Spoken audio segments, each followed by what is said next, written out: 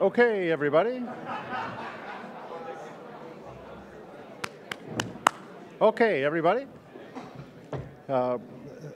Thank you all for coming. We're delighted to have you here. My name is John Hamre. I'm the president here at CSIS, and it's a real privilege to welcome all of you this morning, and a very special privilege to be able to introduce Kevin Rudd, who's going to be kicking this off. 2 nights ago, I had a remarkable experience. I was in a meeting with Prime Minister Rudd, and he took us on an absolutely remarkable discussion about Asia, the rise of China, the tensions between our two countries, the United States and China, the implications for both of us and for the region. It was just remarkable. And, you know, in my professional life, I've been around politicians for 40 years. I've been around, I've been around analysts for 15 years in this sort of environment, but I've never been in this kind of a experience before. You know, for someone who can walk you into a new space intellectually and help you understand the significance of that space and also its political importance. This is rare. I've been with politicians who, when explained the significance of something, will figure out the politics, you know?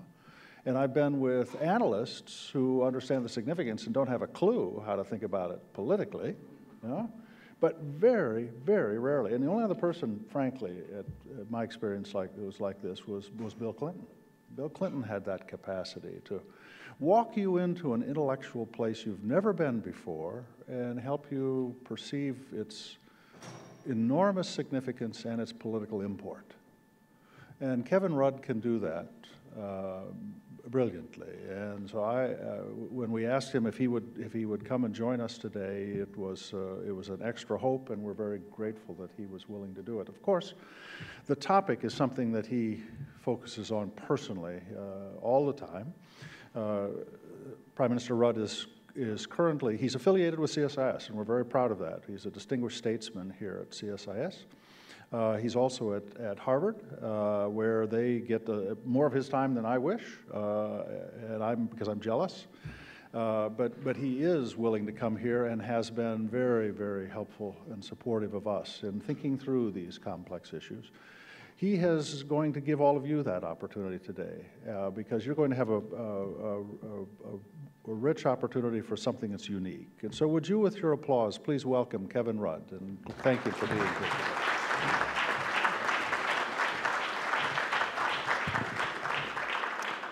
Well, thank you, John, for that great exercise in expectation management.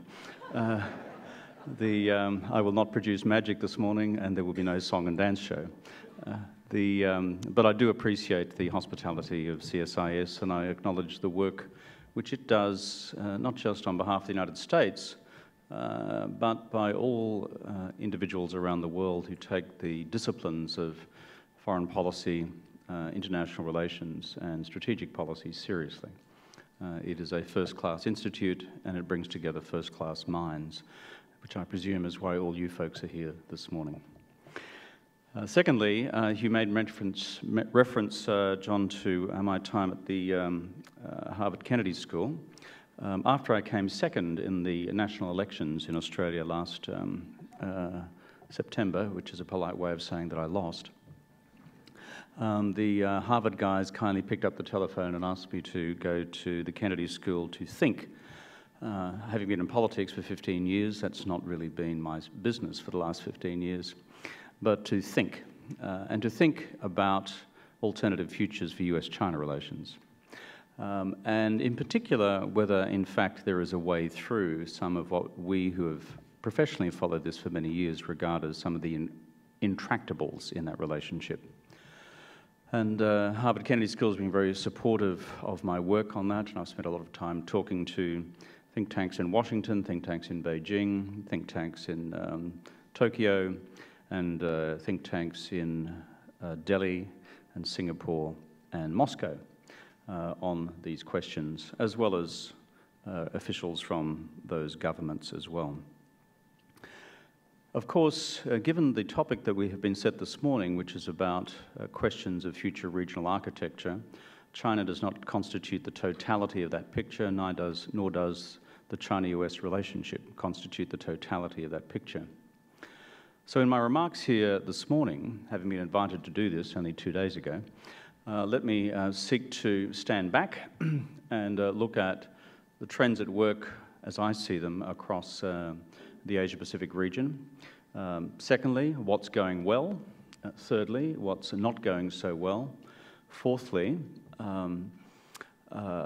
where does the China-US relationship fit within that for the future?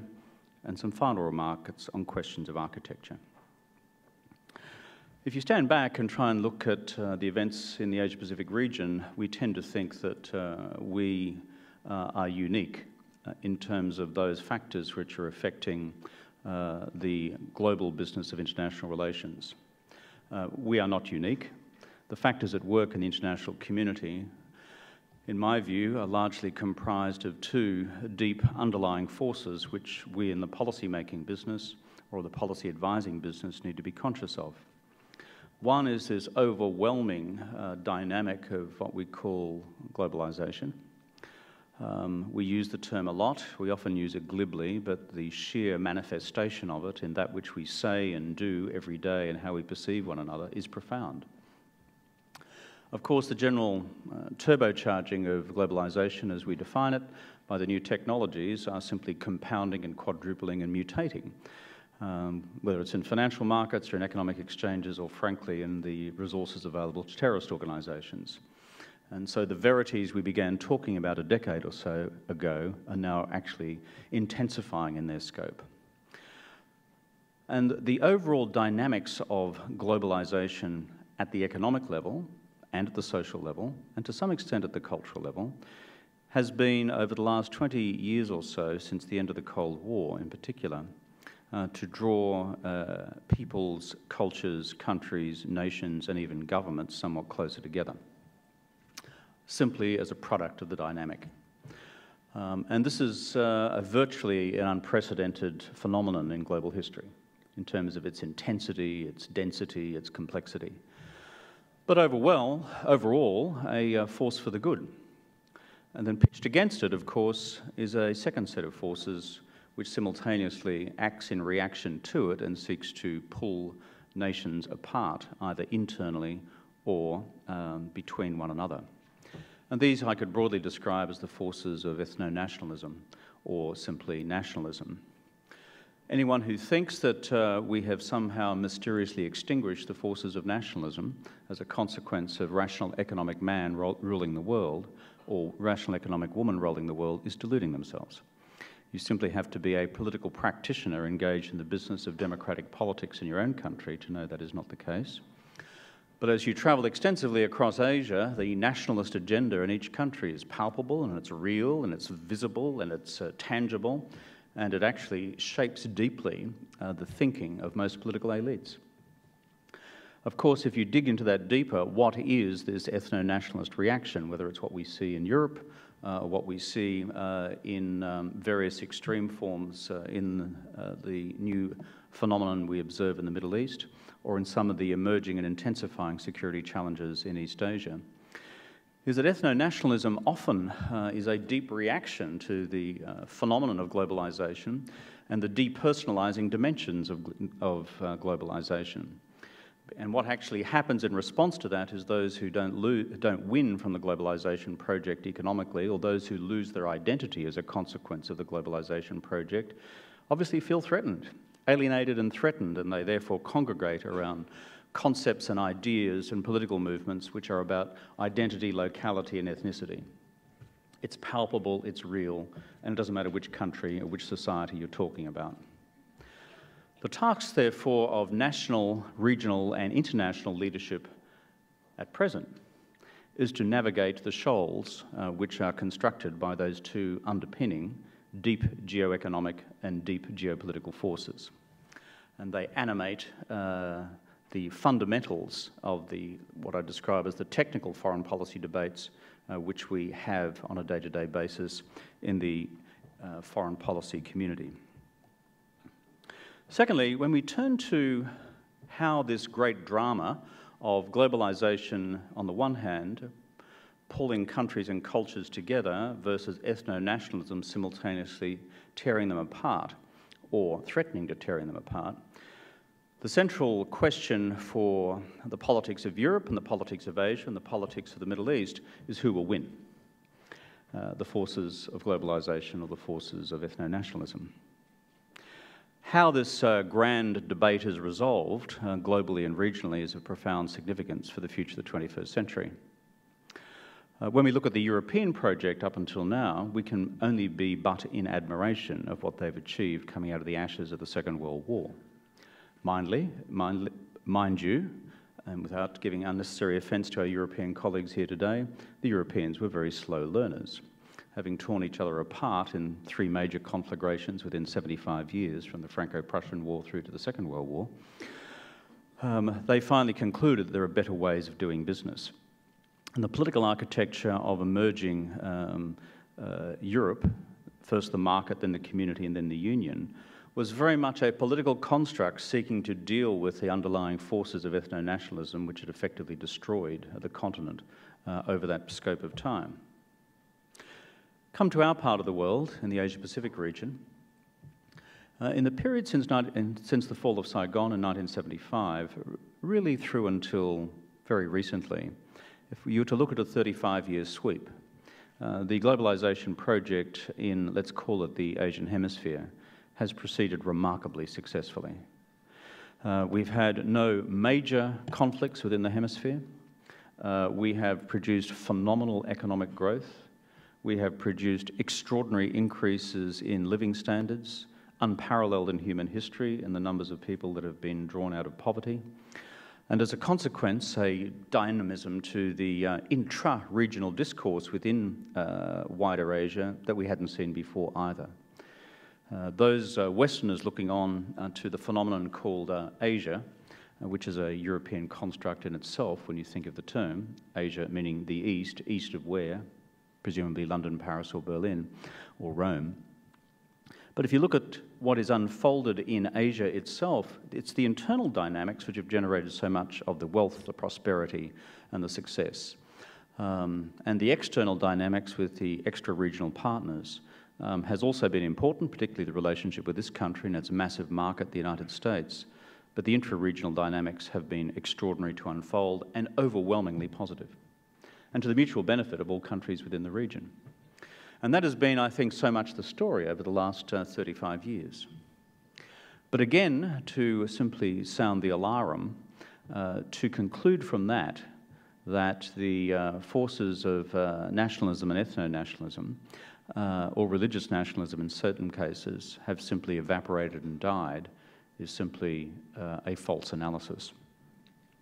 And the battle royale within the region and for its future will again centre around how these two conflicting forces are contended with.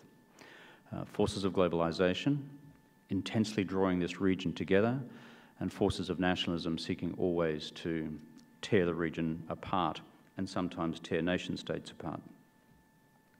So the report card for the last 35 years has been quite reasonable.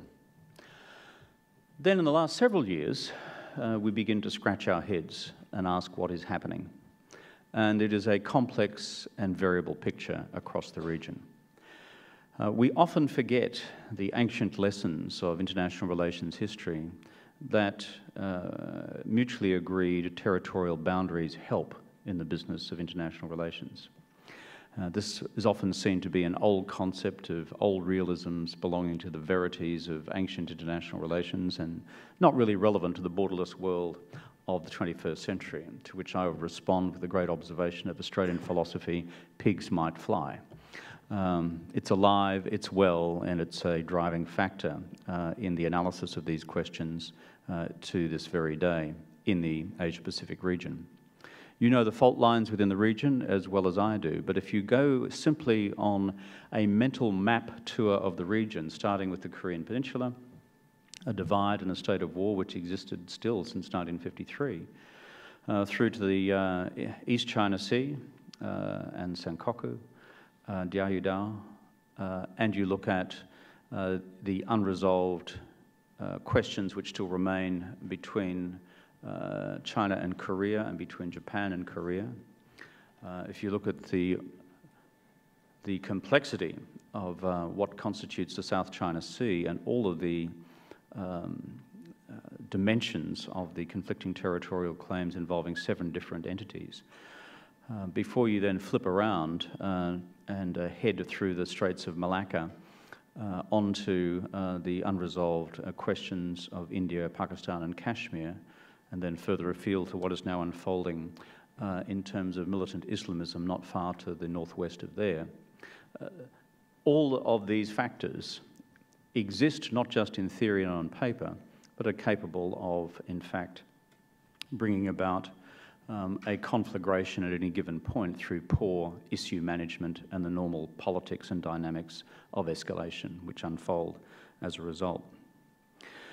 And so in the last 3 years or so, we have seen these unresolved issues come much more sharply to the surface. Which brings me to my 4th point about how, in fact, this is to be dealt with in the future and whether or not the US-China relationship is central to most of it. I know enough about the politics of Southeast Asia to know that the China-US relationship is not central to everything. It is an important dynamic, but what occurs within Southeast Asia is primarily conducted intra-regionally. And to any folks from the ASEANs here today, I would simply commend the ASEANs on how they've managed their own regional evolution over the last 40 years. It's been an extraordinary development, and I think a lesson to the wider region. But when we then extend the map more broadly across East Asia itself, then it's very difficult to escape the central organising dynamic of the China-US relationship in its current state, and where it may evolve in the future, which is why I've taken a year out at the Harvard Kennedy School to look at it more closely. So let's look for a moment at its dynamics. If you were to take an objective measure about US-China relations over the last 35 years since normalization in '79, and look at the ebbs and flows of that relationship since, on any objective analysis, if you arrive from the moon, you would have to conclude the relationship isn't in a bad state. There is no immediate palpable sense of crisis in any particular element of the relationship. However, when you look at the perceptions which are emerging from within both the Chinese leadership and within parts of the American foreign policy establishment, it is much less settling than that. Let me speak about the Chinese perceptions first. The best I can describe China's current perceptions of the United States at the most senior leadership level is that they have concluded internally that it is virtually impossible to develop a long-term strategic relationship with the United States based on mutual trust, mutual strategic trust. And I believe that they articulate this in a number of ways. They articulate this by saying that they believe that the United States is in the business of isolating China. The United States is in the business of containing China. The United States is in the business of diminishing China. That the United States is in the business of delegitimizing China. The United States is in the business of ultimately seeking, by indirect means, to destabilize the Chinese leadership. These things are never said in polite conversation, which is presumably why they've asked an Australian to speak to you this morning. We've never majored in politeness. But I think at this stage of this very important relationship, China and the United States, it's important we have some very clear baseline reality checks about where things actually lie in Chinese perceptions. So let me flip the table in terms of American perceptions of China. And I think this is very important because the level of misperception is profound and, I believe, growing. I think the American perception of China, and I don't seek to describe any official here, it's simply my observation of the general foreign policy establishment, is that China for the American and the global interest is important economically, that the Chinese political system, however, is inherently unstable and unsustainable. And the American perception is that China is pursuing an assertive form of nationalism to mask its own internal political vulnerabilities, and is seeking, therefore, to change the status quo across the rest of East Asia over time. Firstly, by means of the economy, to economically overwhelm the rest of Asia, and then in time, diplomatically and then militarily. And furthermore, deep American perceptions which raise this question about whether Chinese diplomacy is in fact simply pitted at buying time, while the overall correlation of forces moves more profoundly in the direction of one which economically and militarily advantages China before China more overtly and directly then acts to assert its position of preeminence within the region. Again, that's never said in polite society either, because these things are not the business of day-to-day diplomacy. But if you get around think tank land a lot, and you get around governments a lot, you pick up tonalities in respective capitals, and I don't think those generalizations that I have just made are enormously wide of the mark, that is, represent large departures from reality. Of course, others seek to try and be objective about all this, and anyone who claims to be perfectly objective is engaged in complete self-delusion as well, because we all see reality through our own prisms, whether we're conscious of that or not. And we Australians are no different. The only advantage we Australians have, I think, is that at our best, which is not always the case, we are both the West in the East and the East in the West. And that is, we are long-standing and deep allies of the United States, for which we make absolutely no apology. At the same time, with all the countries of East Asia, and including the People's Republic of China, we've had a deep, comprehensive, profound, long-standing relationship. And if you look at public attitude surveys in Australia, the United States is very well liked and China is quite well liked. And so there's actually a deep attitudinal basis to this in my country as well. So we cannot pretend to be objective because we're US allies on the one hand, but at the same time strong and close friends with our counterparts in Beijing on the other.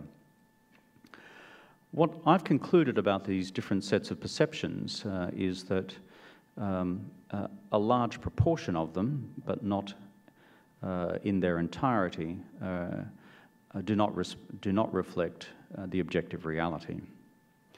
To give one example in both directions. On the containment question,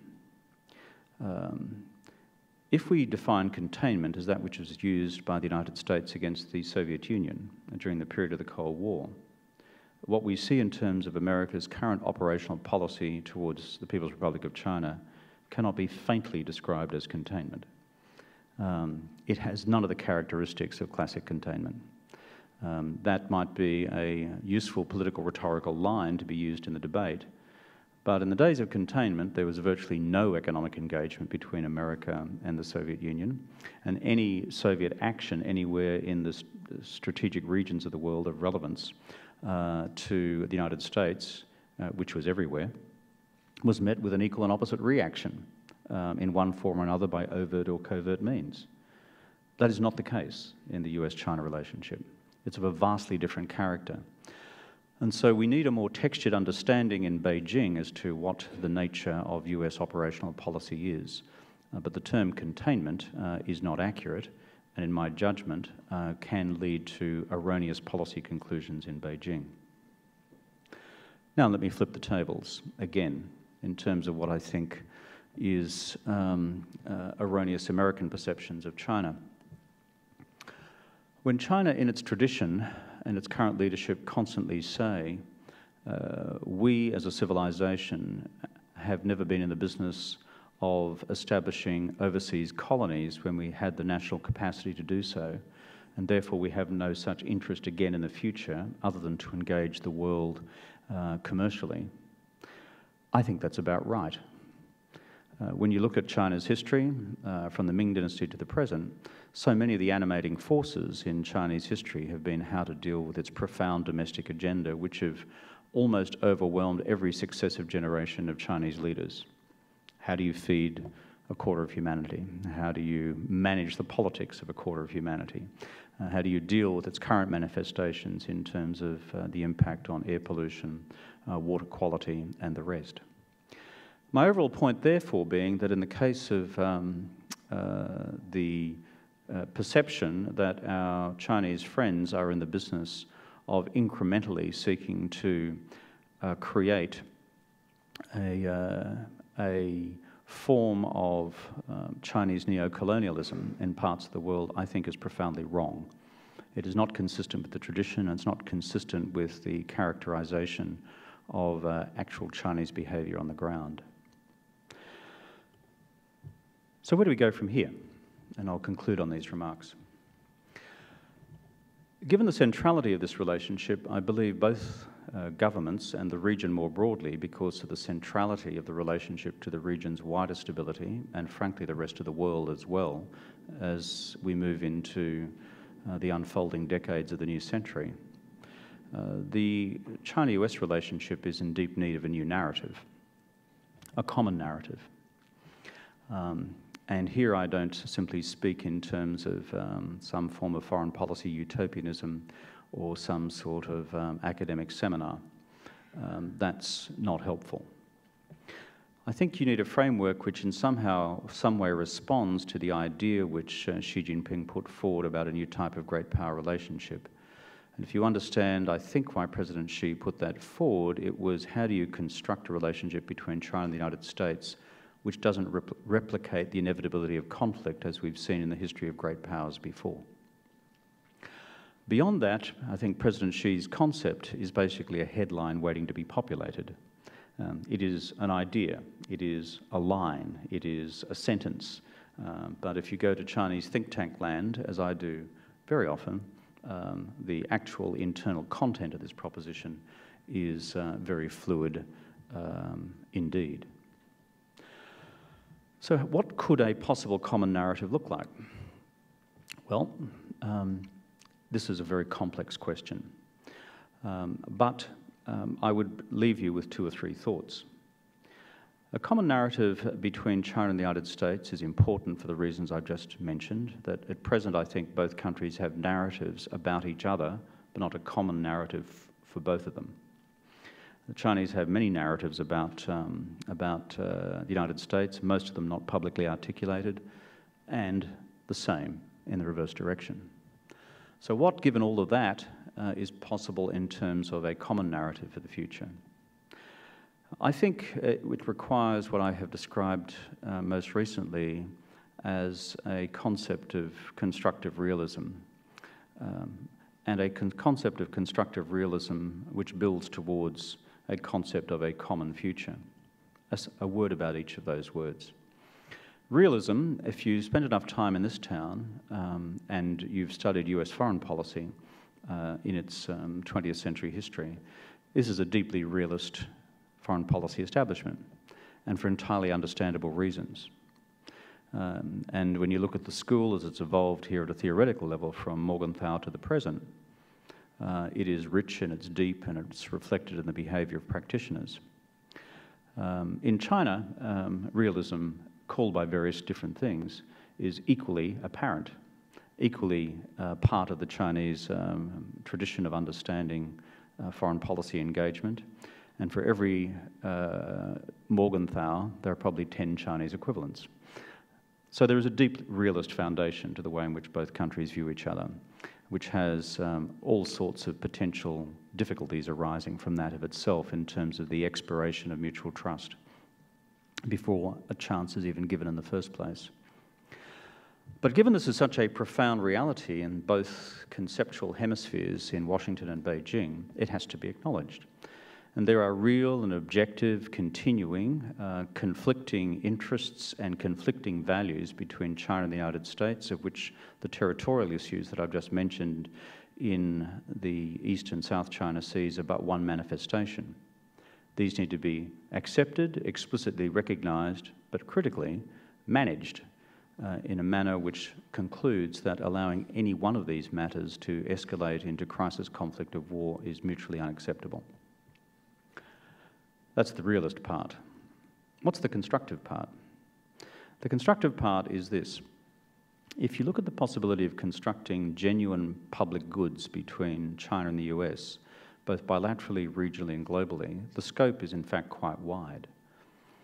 If you look at it bilaterally, I'm a strong proponent of the early conclusion of the bilateral investment treaty, but for a simple reason. And that is, the more the two economies become enmeshed through investment rather than just through trade, then frankly, the more inseparable they become and the more the mutual interests in each other's progress and advance becomes an indelible imprint within each country. So causing that investment treaty to come into being, I think, is a genuine public good, because it, in the long term, will transform many elements of the relationship. Regionally, and I will touch on this in my concluding remarks, there is, I think, a value to be had in both governments, together with those of the region, beginning to evolve further the region's existing architecture. The existing architecture has served the region reasonably well, but it's thin. APEC has performed a valuable role in opening economies internally and to one another across the region. If you look at the tentative moves in terms of a more geopolitical and/or national security-related discussions, there's been some contribution by the ARF, the ASEAN Regional Forum, a nascent contribution by the East Asia Summit, but frankly, this needs to be taken further. Why would both countries be interested in that? I don't think either Beijing or the United States want to trip casually by accident or poor incident management into crisis, conflict or war. So therefore what you need is an institution such as those we've seen evolve in Europe over a long period of time, and I emphasise evolve over time, which begin to create basic confidence and security building measures between not just those two countries but the other regional participants. And over time to begin to evolve through that sort of head of government level regional discourse, a nascent sense of common security rather than divided security.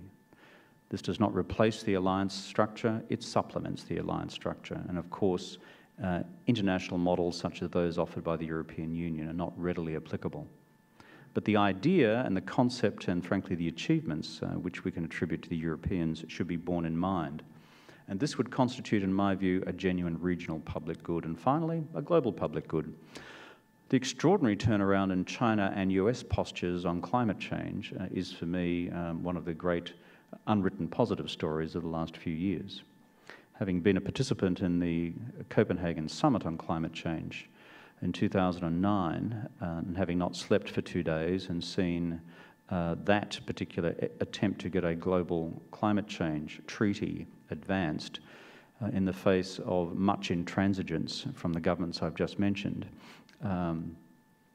was, I believe, a tragedy. But what's fundamentally changed since then is a 180-degree shift in Chinese policy. And the ability, therefore, for President Obama and President Xi to advance the global commons, a global public good, by making new national commitments on climate change, I believe is a real element in the trust-building exercise. Which brings me to the final element of the equation.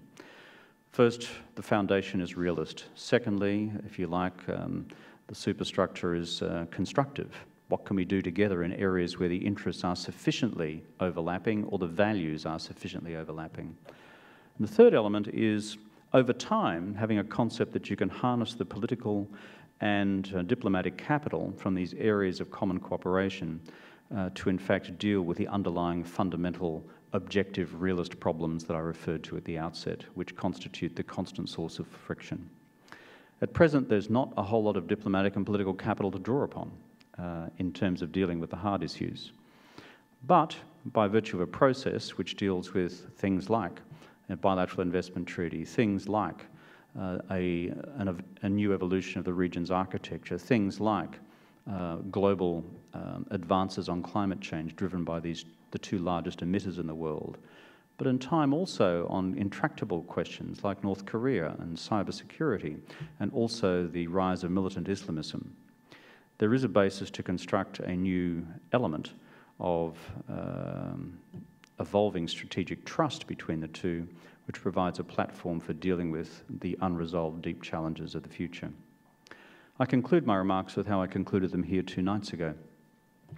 Deng had this great saying, about the Chinese domestic reform process.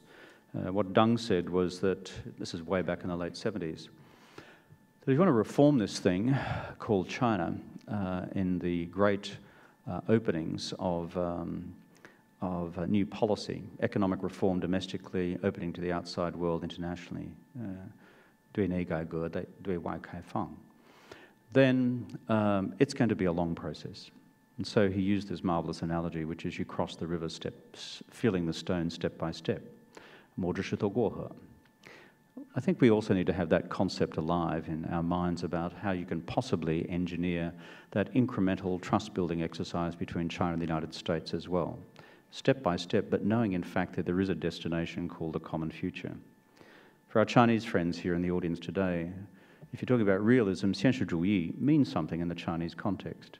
If you're talking about a constructive approach, 坚持性 or 坚持 is a positive term in the Chinese context.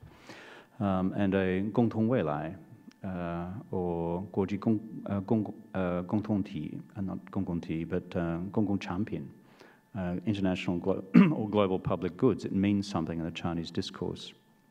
So to frame a common vision, to frame a common concept, but not to leave it at the level of political theory, but to then have an operational dimension which can be put into practice by regular summitry between the two countries. That, I think, provides us a way to navigate our way through.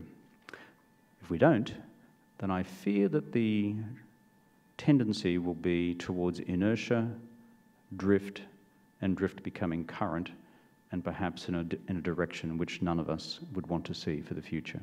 I thank you.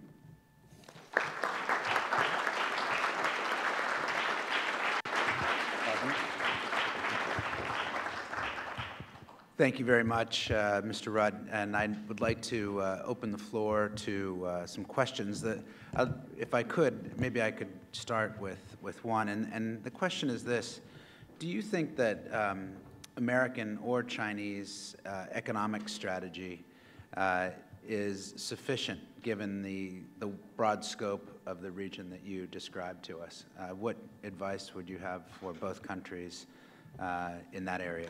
Well, the wisdom of foreign policy is never provide public advice to any government. It's usually likely to be unwelcome. Private advice is usually of a different nature. But let me make some broad observations. And that's looking at from the region out rather than from America or China in. There are some basic metrics here. Metrics, while boring, are important. China, as of 2000, the last couple of years, has become the world's largest trading power. It's become the world's largest exporter. It's the world's second largest importer. And if you were to put together simply on trade metrics, China today is the #1 trading partner of about 127 countries around the world, the United States about 73. Depending on who you believe, the World Bank, the IMF, or whichever journalist just wrote an interesting story. And again, the measures of the relative size of the Chinese and American economies, purchasing parity pricing or market exchange rates calculations and what the price assumptions are of PPP, the Chinese economy is projected by a combination of the bank, the IMF, and or the OECD to be larger in size than the American economy, somewhere between 2014-15 and 2024-2025. The metrics are really important here. If you are looking at it from the region out, the economic significance of China, both in terms of trade, FDI, and prospectively, depending what happens with the liberalization of the renminbi in the future, capital flows, becomes a much more dominant factor in the economic reality of East Asia than America. I don't think people have quite thought that through in terms of where it all leads, but if you take as your primary assumption that from economic power, other forms of power proceed, there is a fundamental underlying shift occurring across the Asian hemisphere. That in turn, of course, in terms of its forward trajectory, goes to questions like the sustainability of Chinese growth over time, goes to the questions of will the growth rate be 7.5, 6.5, or the most negative projections in terms of averaging over the next decade down to something just north of 3 or early 4. So there are a whole series of assumptions which go to how you project, but the projections both by the bank and the fund and the OECD do not assume linear projections. So all I'm saying is, as a question of basic economic metrics, China is now more relevant to the economies of East Asia than the United States. Now that's a very thin margin at present, but as you see the investment flows unfold and you see the capital flows unfold depending on regulatory changes in Beijing, that equation is going to change even more profoundly. It's up to the United States to respond to that as they so choose. But that is an unfolding reality in our part of the world. Hugh White is here with us from Australia. If you took the China trade out of the Australian GDP, Hugh, I presume the China trade now would represent imports, exports, about what, 7% of Australian GDP? Now that's quite a lot of cash for any economy, and we're what, a $1.6, $1.7 trillion economy. So replicate that across the economies, smaller economies of Asia, and we're the fourth largest economy in Asia after China, Japan, and India. This equation is unfolding. And so part of the American response is the Trans-Pacific Partnership and the diplomacy associated with that, and for which there is a Chinese counter-narrative as well. I won't go into the probabilities and relative merits of both proposals. Let me open it up for one or two questions. Andre? Straight here in the middle, please. Thank you. I'm Andre Sauvageau, and I'm the Chief Representative in Vietnam for the Interstate Traveler Company. And it was a wonderful address. Thank you so much. So comprehensive. I just taking notes from your remarks, sir, and the only thing that I have a question on is, in working towards this constructive realism, great term, and you defined it well, but it seems like a fly in the ointment, so to speak, is that... It seems like a what? The main obstacle to working towards constructive engagement with all those variables is that of all the parties to the equation, only China continues to violate, using violence, to intrude into the exclusive economic zones of, the Philippines and Vietnam and other countries, and deny that they're doing it. And I've been on business trips and I've seen them come right into the exclusive economic zone and using violence. So what... I think the truth of all this is, just to paraphrase, because I'm conscious that you've got a rest of a program to attend to and I've got to be out the door in a minute, but I get the question. I think if you were to go through the analysis of each of the disputes from north to south, each has its own internal characteristics. If I was an international lawyer sitting at the International Court of Justice on each of these disputes and where the territorial lines lay, I would probably have different resolutions on each of them. And having spent some time looking at the underpinning legal cases concerning Senkaku Diaoyudao, concerning Spratley's parasols in the intervening seas and the claimant positions of all 7 parties, this is a highly variable feast. It's not just that we as an Australian government have traditionally chosen to be neutral on this. There is a reason to be neutral, and that is that the underpinning legal cases are, if they ever came to jurisdiction, are so complex. So if we had another hour, we could go through each of these individually, but I think that would be tiresome for people in this gathering. So rather than have an adjudication which says who's right and who's wrong in each one of these disputes, I simply point to the fact that China now has a more, and deliberately more, activist, proactive foreign policy in direct pursuit of its interests, and has been the case for at least the last year or so for those who observe these things closely. It proceeds from a series of perceptions within the Chinese leadership about the United States, which I sought to articulate before. Therefore, the concrete policy challenge is, what do we do in response? And that's what I have sought to articulate today. I'm sure on the rest of your conference you'll have an opportunity to dissect each element of each dispute, but that is not possible right now. Take one more question. The gentleman here in the yellow tie. Hi, Andrew Yo, Associate Professor at Catholic University. You mentioned that the Which university are you? Catholic University, it's in Northeast DC. As in Holy Mother Church, that Catholic? Yes. Okay. No, you mentioned that the rhetoric of containment is a misnomer, it's a misperception of the Chinese. How would you persuade to the Chinese that the U.S. strategic rebalance to Asia is not a form of hard containment? Well, again, it goes down to the whole question of definitions of containment. I mean, the alliance structure in Asia has existed, as you know, since the 40s and the 50s, and was primarily constructed in those days with principal reference to, firstly, a resurgent in Japan, in the case of the Australian alliance, and then latterly in terms of the Soviet Union. So the alliance structures have long existed. There's often a long discourse about more Marines going to Darwin. Well, you know, there used to be 1,500 Marines coming each year for 3 months. Now we've got 2,500 Marines coming each year for 6 months. Well, I would say hold the next edition of the strategic balance put out by the IISS in London, because that fundamentally alters the global strategic equation. It doesn't. It's kind of a normal evolution of alliance arrangements which actually have multiple applications. So again, I go back to definitions of containment. It doesn't actually fit the term. There are probably other terms which are better used in the international discourse to describe US strategic responses to China, but containment is not one of them if you are looking at the classic definition of it as framed by Kennan and the others in this town in the late 40s. Ladies and gentlemen, please join me in thanking Mr. Kevin Rudd.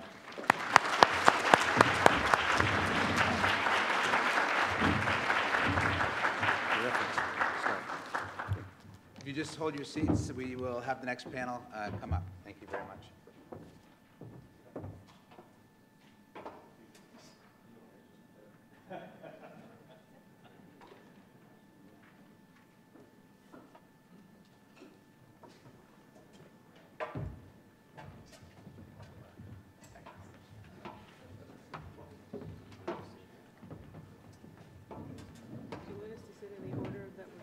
That's probably best. So Bob, hey Bob. Bob, could you sit here? And then Ed. Okay. And then Toshi-san. Oh, we almost lost one. Just speak from here, right? Yeah. Okay, fantastic.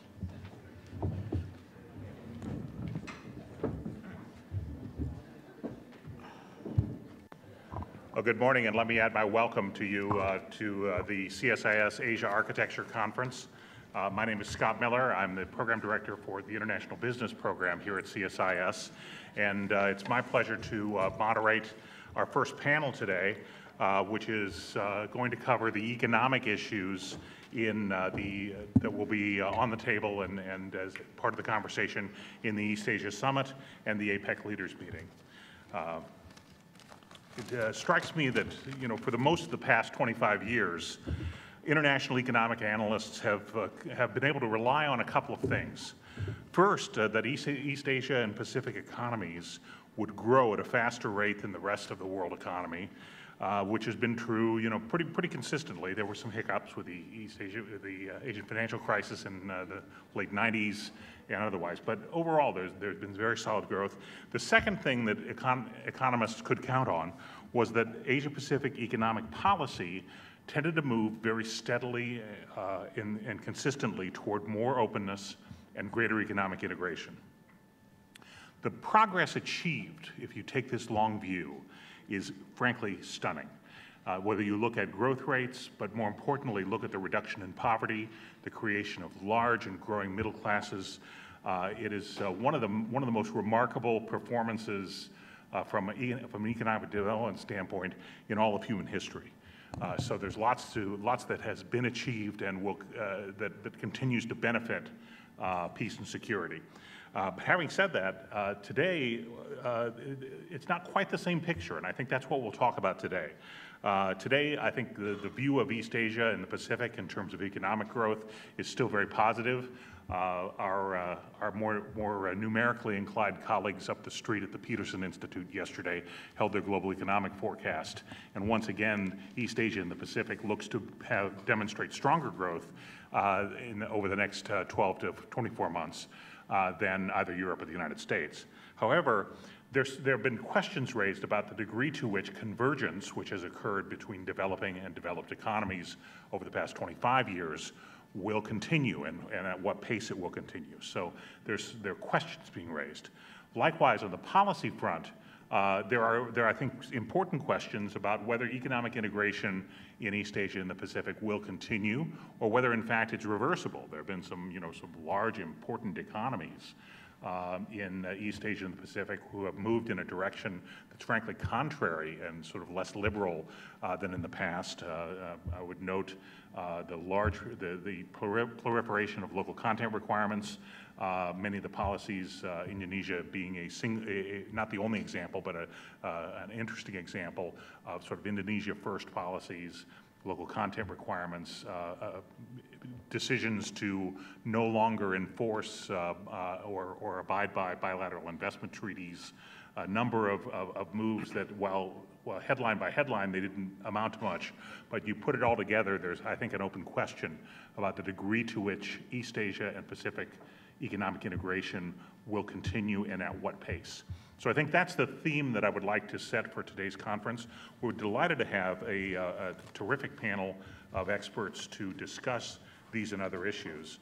You have their biographies in front of you, so I won't read them, but I will introduce them all together and then let them speak in turn. We'll start with Dr. Bob Wang.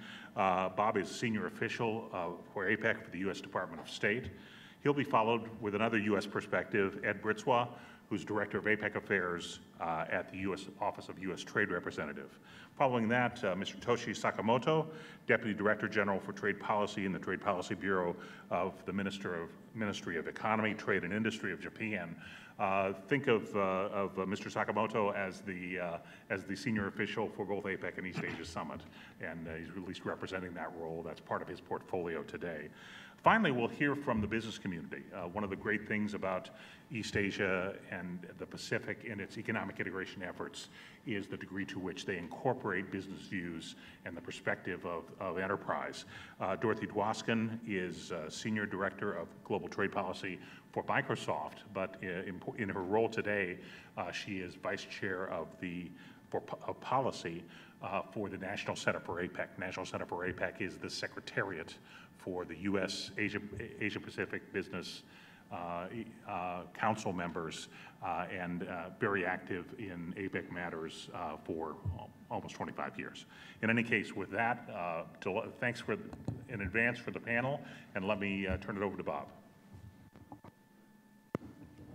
Thank you very much, but just wondering before I start, I think this podium is blocking the view on the left side, and I'm wondering if at some point someone can come in, maybe move the podium if possible. But if not, don't worry about it. But so I was going to give the left side a little bit more equal treatment. Anyway, let me start in the interest of time to just say that, speaking about APEC directly, that this year I believe will be a good year. I've only been doing this for about a year, and so I think this is a good year for me. In any case, it's only been 1 year experience. But I think it's been a good year, and part of it is because, for one thing, we know that President Obama this year will almost definitely attend APEC. He hadn't done it in the last 2 years, so at the very least this year we will.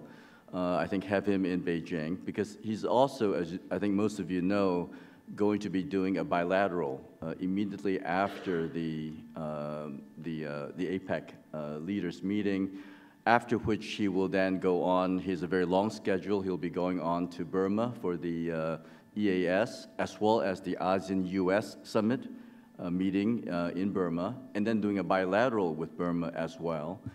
And then after that, he will be heading off to Brisbane in Australia to do the G20 in Brisbane on the 15th and the 16th. So he has a very long trip, and I think this is extremely important because I think it gives, obviously, our highest leader a chance to engage directly with Asia in all aspects. First of all, bilaterally with China, with Burma, and so on. Also regionally within EAS, as well as within APEC with 20 members in APEC, 20 other members in APEC, and also with the other ASEAN members.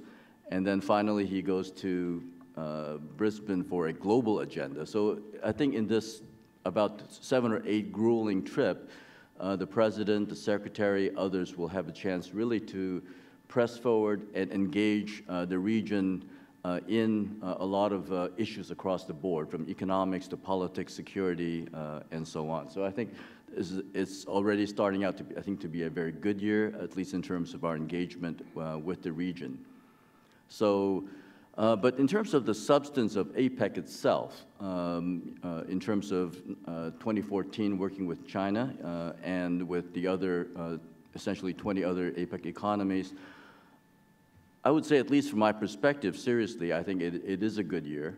I'll let Ed here from USTR talk a little bit more about the trade and investment facets of APEC and what APEC has been doing this year.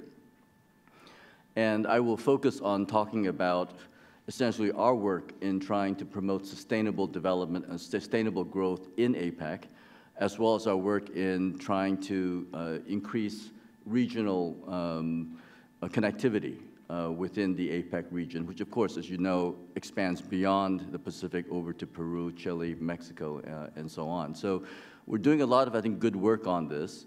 And in many ways, I think I caught part of what Prime Minister Rudd was saying. In many ways, I think this builds up the kind of cooperation that he talked about in terms of the regional architecture of the region, in terms of working together on many of these different issues. Again, let me just then very quickly, if you don't mind, just go into the list of what we're actually doing, at least in terms of the sustainable development side of our portfolio. There, I think you could probably divide it into 3 different areas. First area would be environmental, I would say, meaning that having lived in China for 10 years and other places, we know that sometimes growth actually brings with it terrible consequences in terms of air pollution, water, food safety, and so on and so forth. So we really think that it's important within APEC to start off knowing that there are issues that are going to come from fast growth. We need to, at the same time while we're growing, begin to look at the consequences of that. So in APEC this year, at the Energy Ministerial in Beijing that I attended in August, and Dan Poneman, our Deputy Secretary, was there, we set a target of trying to double the share of renewable fuels by 2030 in the energy mix within APEC itself. We announced and talked about fossil fuel subsidy peer reviews that Peru has already completed. New Zealand will start right after their election, now that it's over. And China and the United States have agreed to do fossil fuel subsidy peer reviews with the goal of eventually removing a lot of the inefficient subsidies for fossil fuel. And we're hoping that a few other countries will come in, or economies will come in November to also announce that they will volunteer to do these, again, to try to promote indirectly renewable fuels within the region in terms of the environment. At the Oceans Ministerial we had in Xiamen in August, there we again came up and we translated a lot of our objectives within our Oceans Conference that Secretary Kerry held in a department in June. We translated a lot of it in terms of getting more policy commitments to, for example, expand protected marine areas along the shores. The one thing that all APEC economies have in common is that we all border the Pacific. And so we're trying to expand the areas that are going to be protected. We agreed to begin to remove subsidies for fishing to prevent excessive fishing, so to actually maintain sort of, you might say, manage fishery. Take measures against illegal fishing in the region. So all of these essentially are in the environmental area that we are trying to, I think, we're able to emphasize this year. In the second area, I think that's going to be very important, and I think China is taking the lead on this as well, and that's anti-corruption. So this year we endorsed it at the Anti-Corruption Transparency Working Group in Beijing in August. And by November, I think we should have our leaders essentially endorse what we call APEC principles on the prevention of bribery and the enforcement of bribery laws, anti-bribery laws, So this will be very similar to what OECD, a little bit similar to what we're doing in the Foreign Corrupt Practices Act in the United States. So this will be endorsed, as well as a sort of APEC general elements of effective corporate compliance programs, in other words, to try to get the private sector as well to get involved in reducing the degree of corruption that is pervasive within the region. And we believe this is important for sustainable growth, because if you have bribery, corruption, I think as China is finding out today, eventually it'll come back to bite you in terms of the reaction of the people who are left out of the growth. So I think this is very key. Similarly, at the SME ministerial that we had in Nanjing, there was a Nanjing Declaration. Again, this is in September, early September. There we agreed to move ahead on sort of codes of ethics for two specific sectors, medical devices as well as biopharmaceutical. And there we're trying to, the goal is to, by 2015, double the number of associations throughout the APEC region that will sign on and adopt these codes of ethics in terms of how you deal in the health sector. And they will set up an ethics portal, a web portal, ethics portal that people can have access to. And lastly, in terms of the area of, I would say, inclusive growth, we're very much focused. This is something that Secretary Clinton started in the U.S. here in 2011 on women economic empowerment. And there we're trying to do many things. Japan is taking the lead on this in many ways. For example, getting examples of 50 companies that have best practices for trying to make it easier, facilitate sort of women participation within the companies, health issues involved there. On our part, we're trying to essentially, we have set up a dashboard of data indicators where we'll begin to measure the sort of women participation in the economy throughout the APEC economies, and then start to set targets, look at gap analysis where we can improve, look at best practices. And we're also setting up a portal or an electronic platform that would essentially bring all of the women entrepreneurs within the APEC economies together in this electronic platform to begin to have, you might say, critical mass in terms of working together, procurement, supply chain procurement for looking at women enterprises throughout the region, training, access to finance market, and so on. So many of these areas we're working on. Last thing on connectivity. How much time do I have? Two more? Okay. Another minute. Okay. On connectivity, we, of course, we'll come up this year with a connectivity blueprint within APEC that will essentially establish certain targets in terms of physical infrastructure, in terms of regulatory convergence, to try to get institutional convergence in terms of trying to get regulations more harmonized across the region, and finally in terms of people-to-people, tourism, in terms of finding different ways to increase that, flows, education within and among the different APEC economies. And in this context, this year, APEC will be establishing what we call an APEC scholarship and internship program. And hopefully by the end of the year, we'll have about 100 of these to be announced, where we'll try to focus on getting students from especially APEC developing economies to have a chance to go to other economies to either train or to study on scholarships that, in our case, will be provided by companies. In the case of Chinese Taipei, in the case of China, Australia, it'll be more government-provided scholarships. So we think all of this will bring together, in terms of the APEC region, a greater connectivity. And the last thing, just to echo what Prime Minister Rudd was saying, in my 1 year here working on APEC, I find that working with my counterparts like Sakamoto-san and others, I really found that just meeting 4 or 5 times a year in terms of the quarterly SOMs at the various APEC meetings, getting together, that we actually have, I feel this, built up a camaraderie of group of people, especially at the working level, who work together with each other every quarter and meet and intercessionally. And that, in many ways, is building up, I think, this community in APEC over the last 25 years that I think will be not a specific outcome for this year, but will be, I think, in the long term, extremely important for Asia. Thanks. Thank you, Bob. Ed, tell us about the trade stuff, as it were.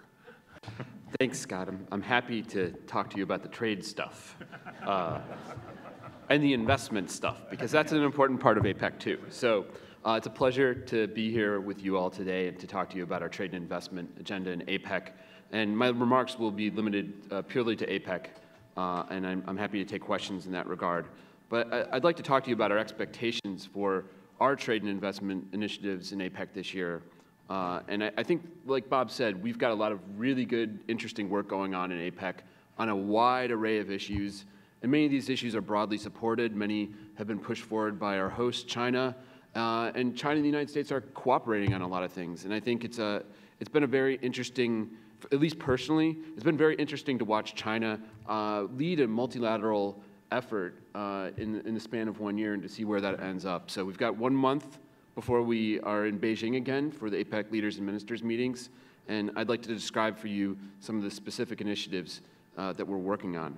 But before I go into that, what I'd like to say is that every single year we have an overarching priority that we ensure that APEC remains the premier economic forum in the Asia-Pacific for multilateral cooperation on trade and investment issues. That's a significant priority for us because we think APEC can do great things, and we want to make sure that it continues to do great things on trade and investment in a very concrete way. When the United States hosted APEC in 2011, we fostered and we achieved a very results-oriented environment, and we delivered a lot of meaningful and concrete results and outcomes to our stakeholders, and these included results on regulatory coherence, green growth, and a broad array of trade and investment initiatives. And rather than discussing our visions for APEC, we developed an agenda that was very action-oriented and focused on the tangible things that APEC could do to promote regional economic integration. So every year, we work along these same lines. We worked with our hosts in the past on these lines, for example, in the Russia year in 2012, where we agreed on the APEC list of environmental goods, which was a significant achievement, building on the commitment to reduce tariffs on environmental goods to 5% or less by 2015. And in the Indonesia year in 2013, we created a new fund in APEC for improving supply chain performance through capacity building. This was a very concrete initiative. And this year, we're doing the same with China. We're trying to make any outcomes on trade and investment as tangible and concrete as possible. And let me go back to environmental goods. I think this is the most tangible example of a historic commitment in APEC to actually do trade liberalization. And this is also an example of how APEC is contributing to the multilateral trading system because, as many of you know, we just launched a new set of negotiations at the WTO on an environmental goods agreement. The inspiration for that was the APEC list of environmental goods. And we're hopeful that we can really expand on that APEC list, implement the commitments in that APEC list, and really create a new initiative at the WTO that really is meaningful for all of our stakeholders. In terms of our specific initiatives, I'd like to focus on a couple of areas. Good regulatory practices, supply chain performance, and also environmental goods and services. I'll describe exactly what we expect to achieve this year on that, and then global value chains, which is a very new area for APEC, and I think it's a very interesting area where APEC could do more concrete work in the future. And all of these areas fall under China's priority of advancing regional economic integration. So we tried to work very hard with the host to ensure that what we're trying to pursue on trade and investment also falls under their priority. Good regulatory practices. This is an initiative that's near and dear to my heart as a former non-tariff barrier negotiator. We have a responsibility in APEC not just to address current barriers, but also prevent barriers from occurring. And one of the ways we can do that is to help regulators actually regulate better, to produce more effective, legitimate, higher quality regulations, and to help regulators actually acquire better information about the proposed regulations so that they don't turn into barriers in the future. So there's 3 good regulatory practices that APEC focused on, and this really started in our host year. internal coordination of regulatory work, which is like how agencies communicate with each other about a proposed regulation, assessing the impact of regulations, and conducting public consultations. And I want to focus on that last one, because what we're trying to do this year is to create a new set of actions that APEC economies could take voluntarily to improve how they're actually conducting public consultations and working with their stakeholders, acquiring information. These are things like doing early notice of proposed rules, setting a specific time frame, like 30 to 60 days for accepting public comment, building a web portal at the center of government instead of a regulator-by-regulator approach for doing public consultations. So we're really trying to offer very concrete ways that regulators in the Asia-Pacific could do public consultations and acquire better information. Supply chain performance. In 2010, APEC leaders set out a very specific goal: improve supply chain performance by 10% by 2015 in terms of reduction of time, cost, and uncertainty. That's a very, I think, ambitious goal, and I think we're on track to achieve it, but we've tried to come up with new ways we can work on that goal. And this year, we agreed on a capacity building plan to help developing economies actually improve supply chain performance and overcome any obstacles they face. And we think this is a great way to help economies, especially developing economies, implement their future trade facilitation agreement obligations. And these are very tangible projects that we're doing: expedited shipments, pre-arrival processing, issuing advanced rulings. We're going to help developing economies at the economy level, instead of doing workshops and information sharing exercises, actually implement these types of programs. We also created a new body in APEC called the APEC Alliance for Supply Chain Connectivity. This is a public-private body that will help us move forward these capacity building efforts. So we're trying to leverage the expertise and the resources of supply chain experts all over the world to help us with these projects. And trade ministers endorsed both of these initiatives back in May in Qingdao. So we're going to recognize this progress in the Leaders' Week meetings. Environmental goods and services. As I mentioned, we have this historic commitment, but what is the foremost priority this year is affirming that commitment, ensuring that economies actually implement that commitment next year. It's a huge priority for APEC. It's a huge priority for the United States. But we're also seeking that APEC launch new work on addressing non-tariff measures that impact trade in environmental goods and services. Because if we don't, the tariff reductions won't be as meaningful. Finally, global value chains. Global value chains is, like I said, it's a very new area for APEC. This is about how you add value from the inception of an idea to the delivery of a product. As we all know, production of finalized goods happens in various ways and in various economies. And I think the CSIS folks have drawn a lot of attention to this. So APEC actually has a set of sort of policy principles on global value chains. And they include things like the importance of services, the importance of investment, the importance of SMEs.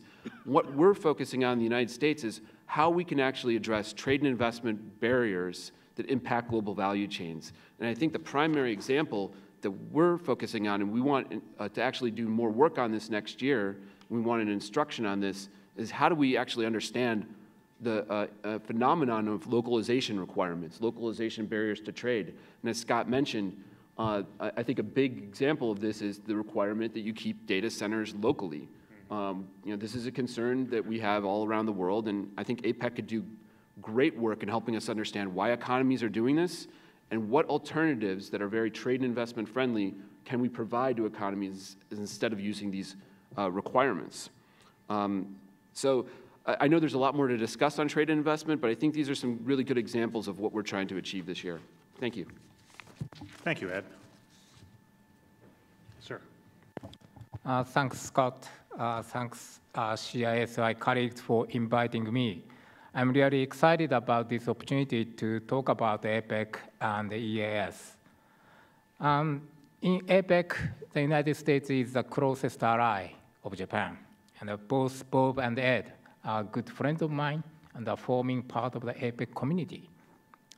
And since Bob and Ed thoroughly explained this year's APEC agenda, including trade stuff, I will be just pointing out Japan's priority in this year's APEC agenda. On trade stuff, Japan is promoting, putting forward a specific proposal on services. Unlike trading goods, trading services has been left out, kind of left out in the APEC discussions. So we are now focusing this year services such as manufacturing-related services and environment services. Both proposals are co-sponsored by the United States. And next year, Philippines will be hosting the APEC leaders meetings. As you know, in Philippines, they have a very strong and very competitive service industries. So we intend to come up with a concrete action plan next year in Philippine years. On sustainable development front, as Bob mentioned, we are now implementing 50 exemplary companies in terms of the empowering women. And 50 companies will be, the name of 50 companies will be announced in the Leaders Week, and which include the 7 US companies, so please look forward to it.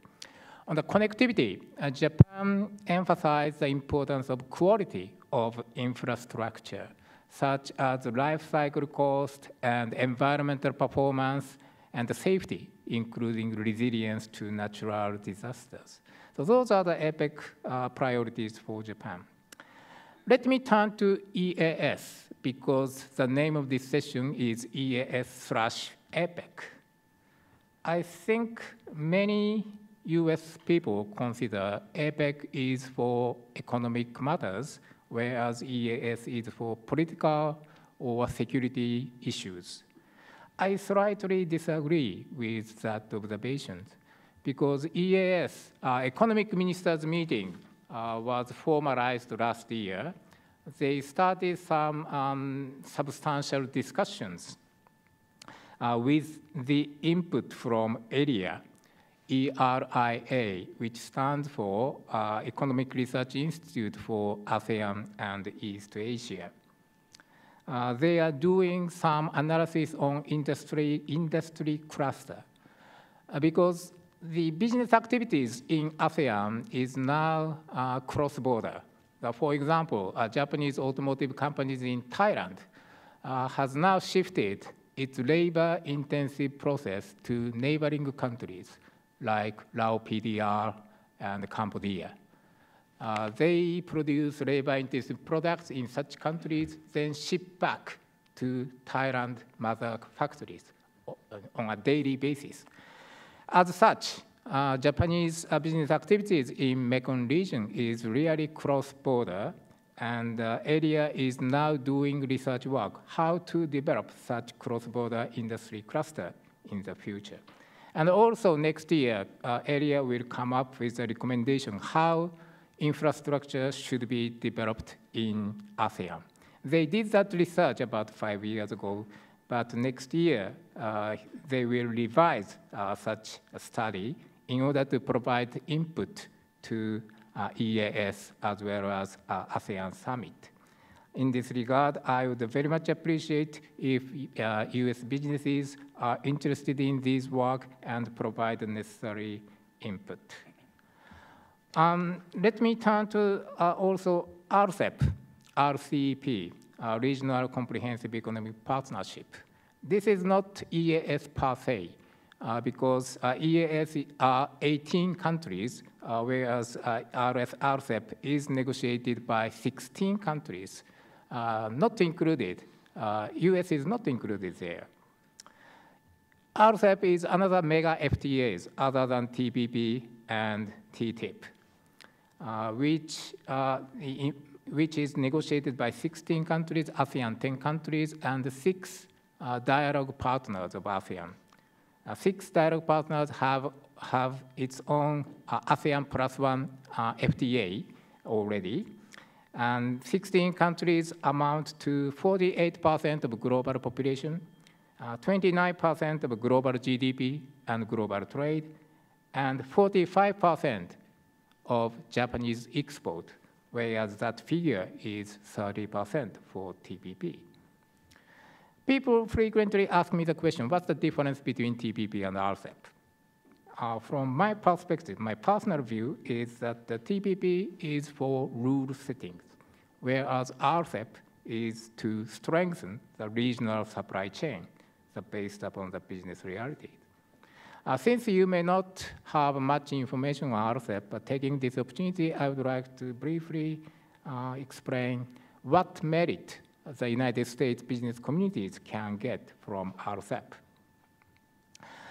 RCEP negotiating a lot of things, not only trading goods, but also rule makings, such as NTB, non-tariff barriers, TBT, SPS, trade facilitation, investment protection, competition, and intellectual property right. All these rulemaking, if agreed, will be applied to universally. It's really difficult to apply domestic policies on these areas differently from RCEP countries versus non-RCEP countries. And also, if U.S. company establish subsidiaries in one of RCEP countries, that company can benefit from a market access commitment of services under RCEP. So there's a lot of benefit for U.S. business communities if RCEP is successfully concluded. And I believe that the United States are very much interested in e-commerce, both in the context of TPP and other international fora. And in this regard, I am very grateful for the publication by U.S. ASEAN Business Council, which celebrated the 30th anniversary last night.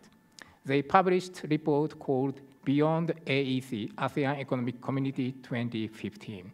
This is really a remarkable piece of work.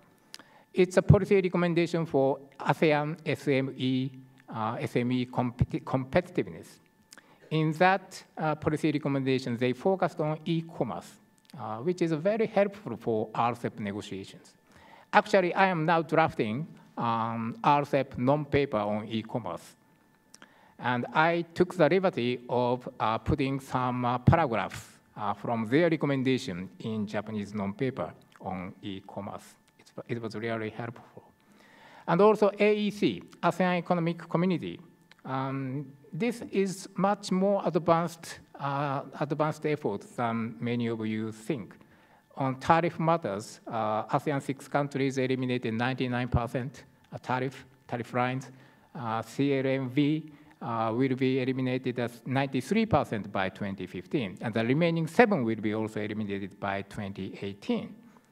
And ASEAN FTA is one of the most utilized third-party FTA by Japanese companies. And national single window and also service liberalization are also very important undertakings in AEC. So in sum, next year, 2015, is very important for EAS and ASEAN because RCEP is supposed to finish the negotiation by the end of 2015, and AEC will be established in 2015, and the post-2015 vision of ASEAN community will be developed. So I believe that it would be nice if Japanese business communities and the US business communities jointly speak up for your business interest on these important issues. Thank you.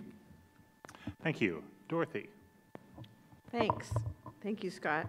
And thanks for asking us to have a bit of a business view on the panel. Since it's baseball season, I guess I get to bat cleanup today. I can say go Nats. So I actually have sort of 3 hats today. As Scott mentioned, I am Vice Chair of the National Center for APEC, focused on its policy work.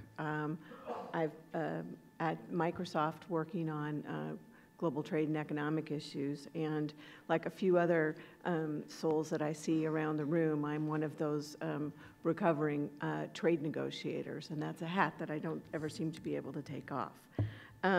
So let me tell you a little bit about the National Center. So we're 53 companies in the United States across a wide range of sectors. and our mission really is to facilitate the private sector's involvement in APEC. As Scott mentioned, we provide a secretariat to the private sector for APEC issues throughout the year and support the 3 presidentially appointed advisory committee members who serve with the 20 other APEC economy representatives. We're always looking for more U.S. companies that want to join. I don't get a commission or anything, but you're always welcome to join. So what I thought I'd do is maybe talk a little bit about sort of the business viewpoint.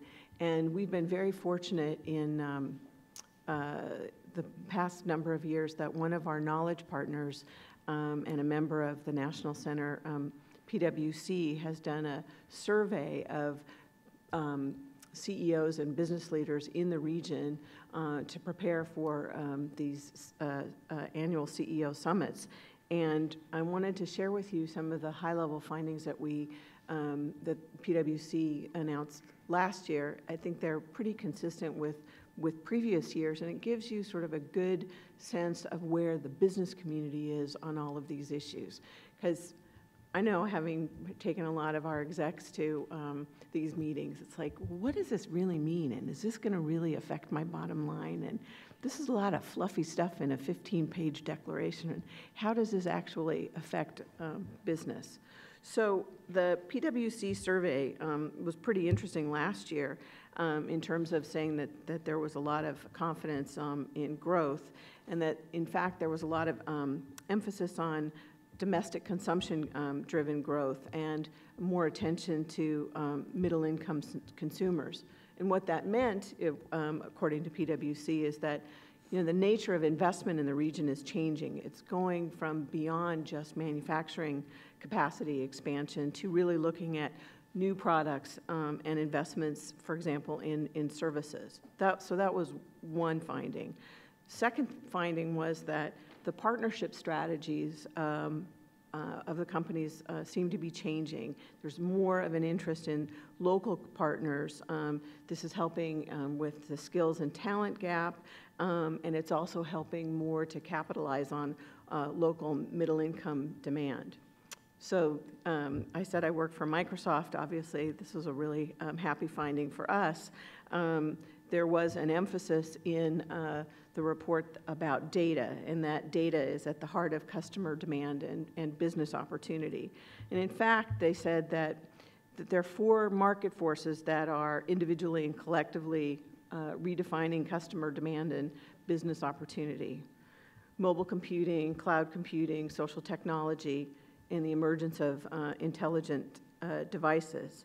And it pointed to work that needs to be done, obviously, in the area of data privacy, something where APEC has already done a lot of work, and that a growing number of business leaders identify that the legal frameworks for cross-border data flows is really becoming an emerging barrier for their companies to benefit more from the digital economy.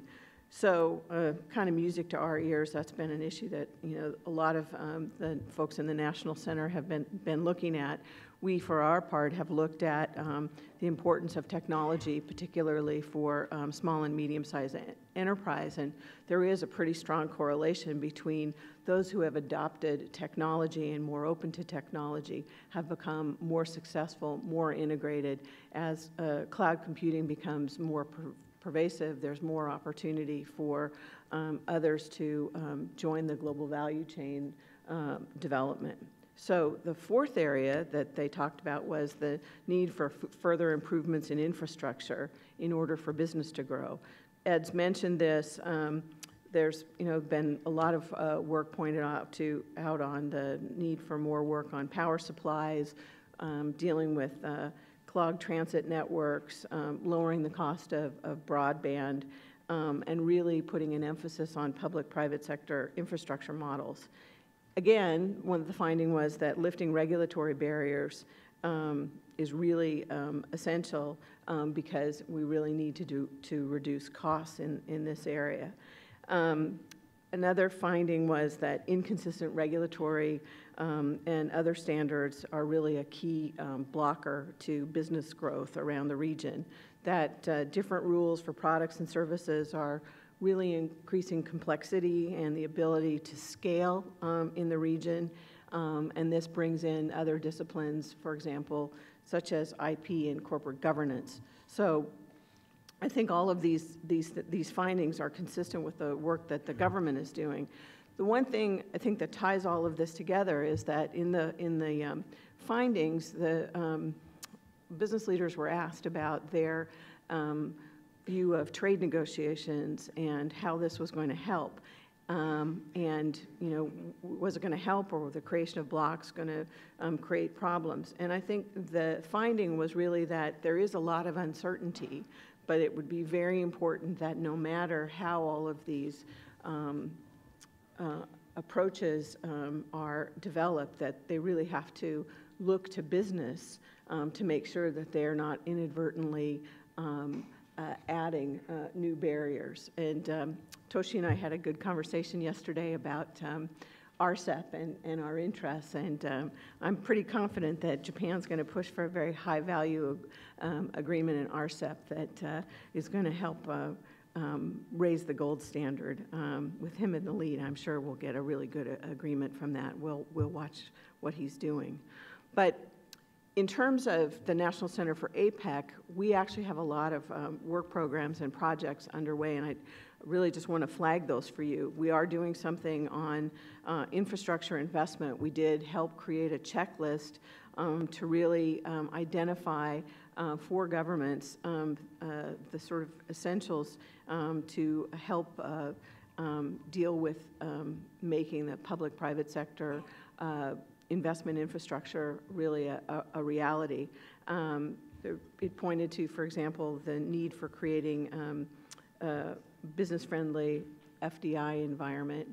I think that goes to a lot of the issues that Ed raised, a lot of interagency coordination and really some country benchmarking. We have started at the National Center and should have for the meetings in China another contribution on the digital economy, really focusing on cross-border data flows and really looking at how business takes advantage of cross-border data flows, or should, and that it's really not just a technology issue, that anybody who is competing in the global economy really needs to be able to have data cross borders. And then that gets you into a whole conversation about privacy, security, and how all of these issues fit together.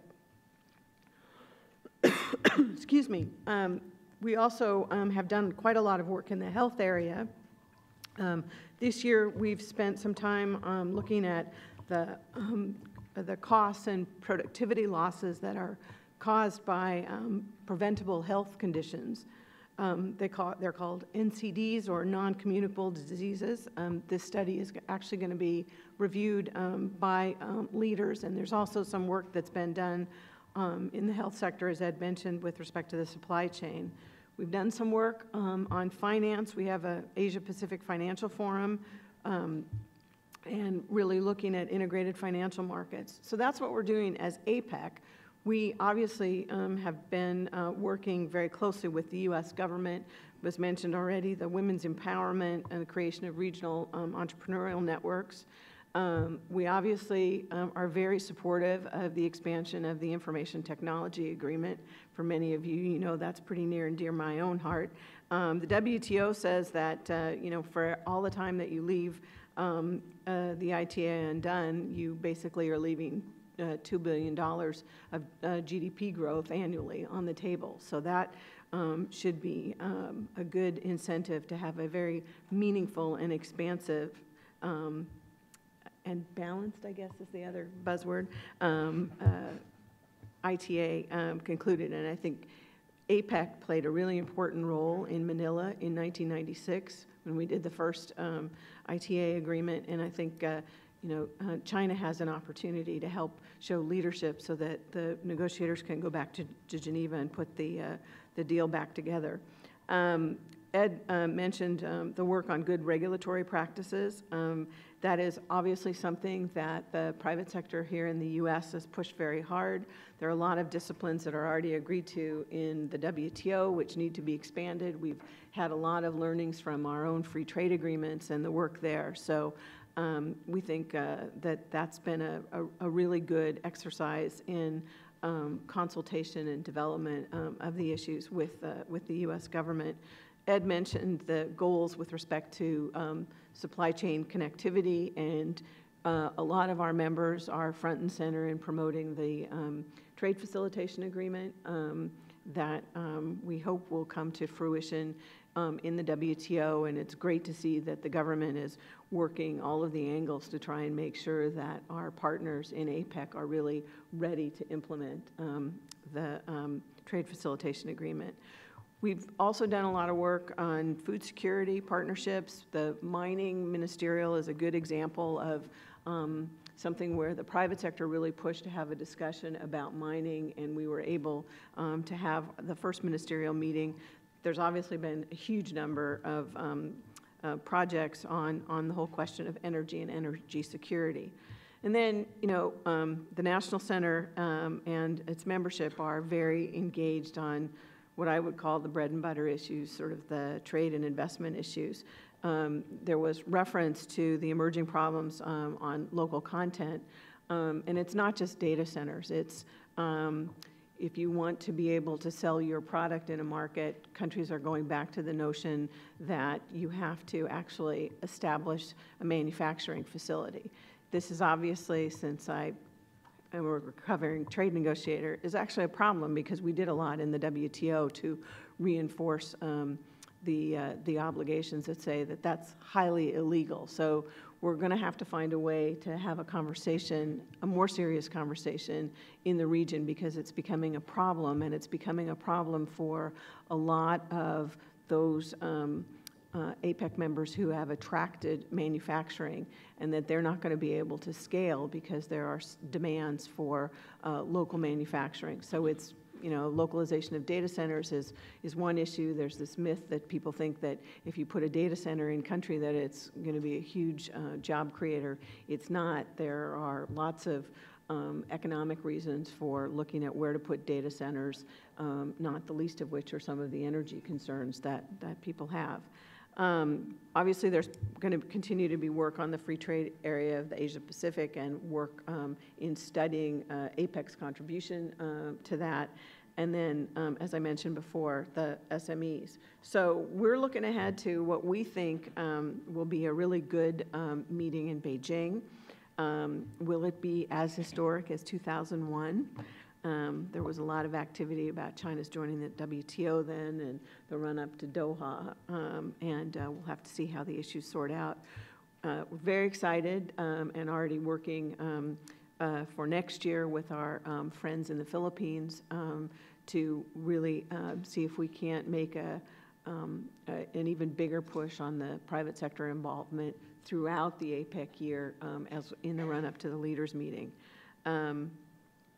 NC-APEC's making its contributions, and like I said, we're 53 strong. We'd love to be even stronger, and if you have an interest in the National Center, we'd be happy to talk to you. Thank you very much for the opportunity. Thank you, Dorothy, and thanks to all the panelists. What I'd like to do now is open the floor for questions.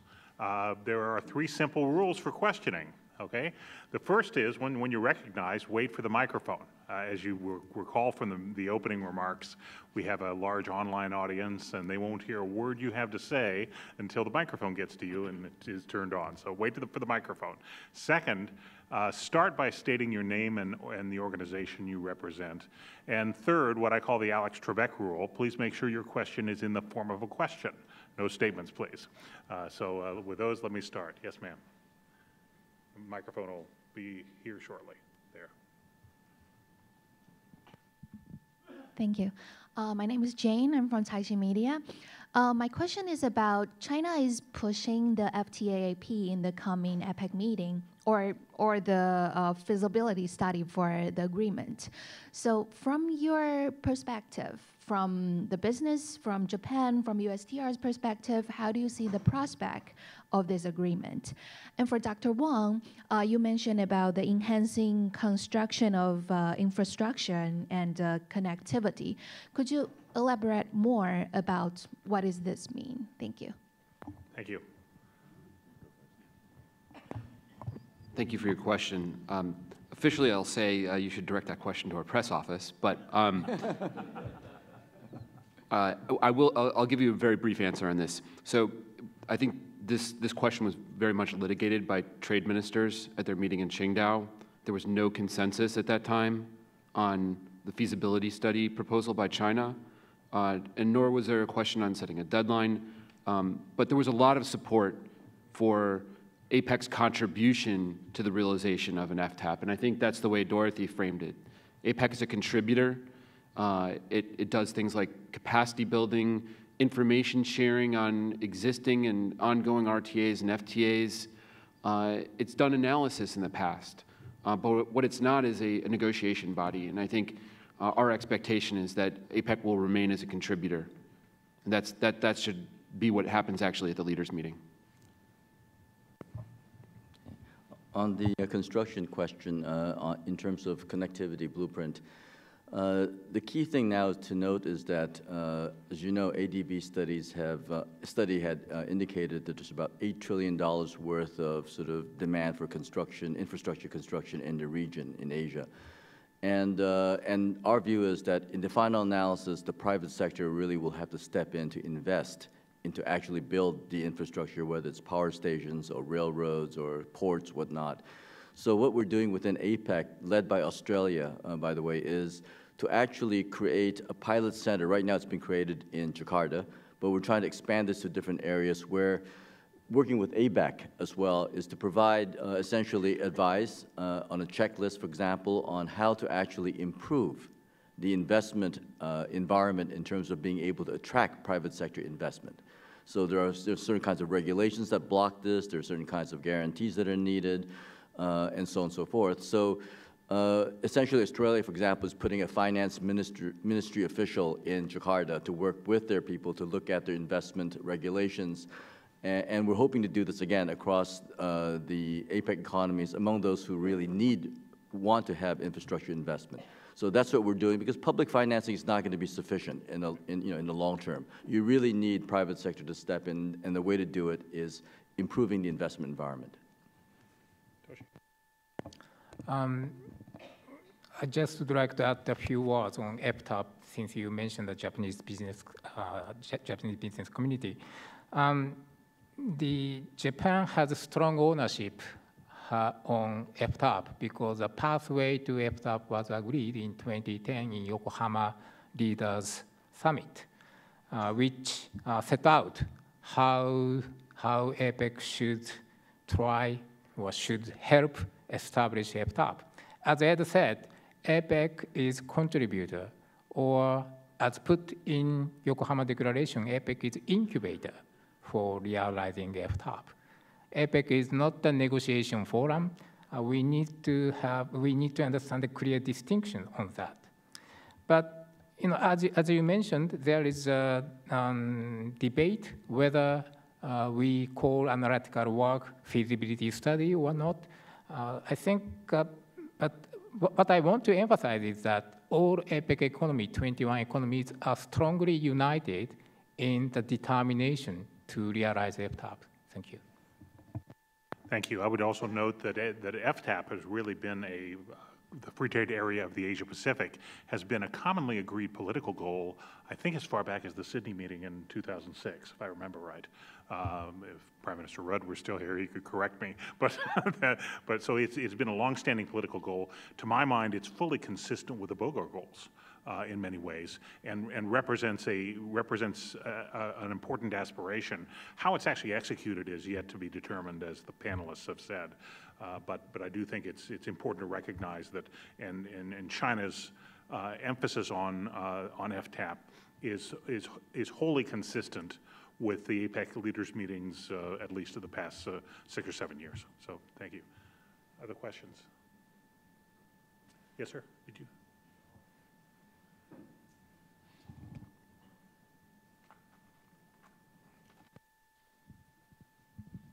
Good morning. Thank you. Lieutenant Colonel Scott McDonald, United States Marine Corps Strategic Initiatives Group.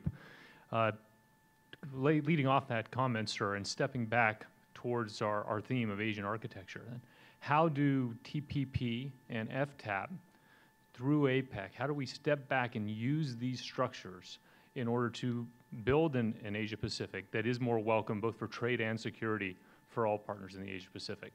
In other words, we talked a lot about specific free trade initiatives, which are all to the good. More freedom, more faster is more better. But how do we make that into an architecture tool? Thank you. I'm happy to talk about what we're doing in APEC, but I think for questions on TPP, please direct you to the press office. Thanks. I do have a general comment. You know, I think just, again, harking back, by the way, hi. We're served in Taiwan together, right? Yeah, I suddenly recognized you. Yeah, but anyway, I think generally, harking back to what Kevin Rudd, Prime Minister Rudd was saying, the globalization part and then the ethno-nationalism part, I think the idea is that if you promote trade in whatever form, as you have more interaction, more trade, more interdependence, and so on, that by itself is the architecture that essentially binds people together and reduces the sort of the ethno-nationalist sort of tendencies that sometimes occurs in the form of perhaps protectionism in trade. But that's, I think, the point. The point is to open the borders, trade with each other, have interdependence, and I think that will create the type of stability that we need in this region. Thanks.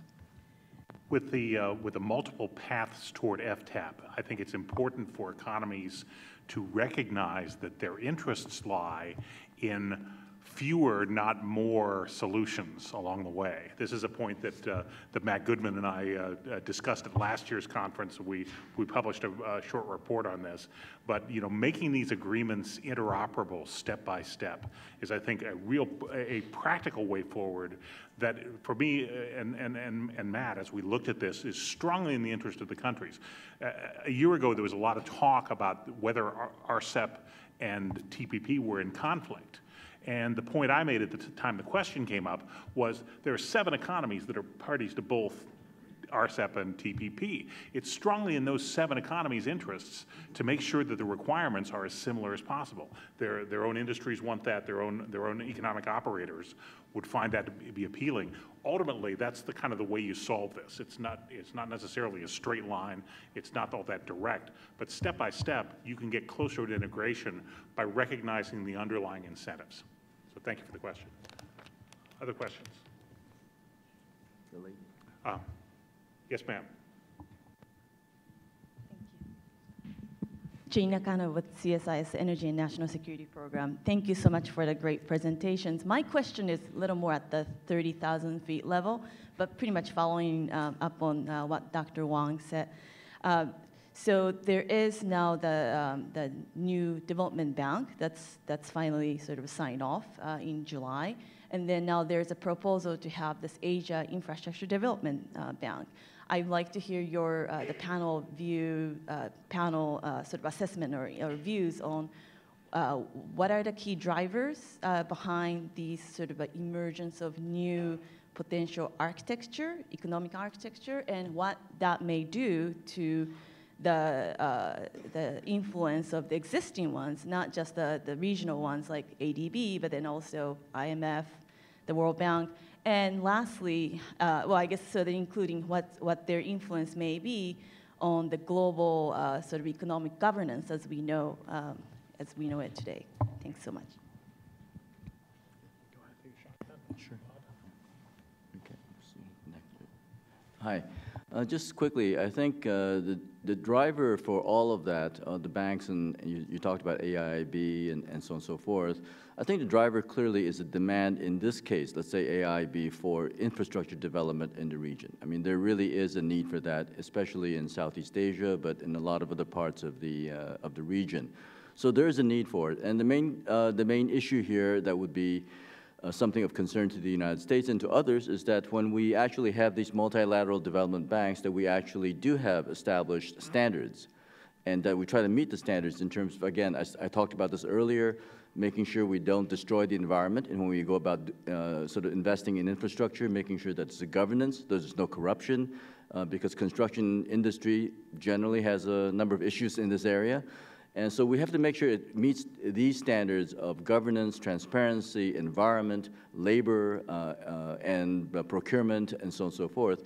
That's basically our major concern. So I think as we move ahead with trying to build up different banks and whatnot to meet this huge demand in the region, we just need to have to keep this in mind.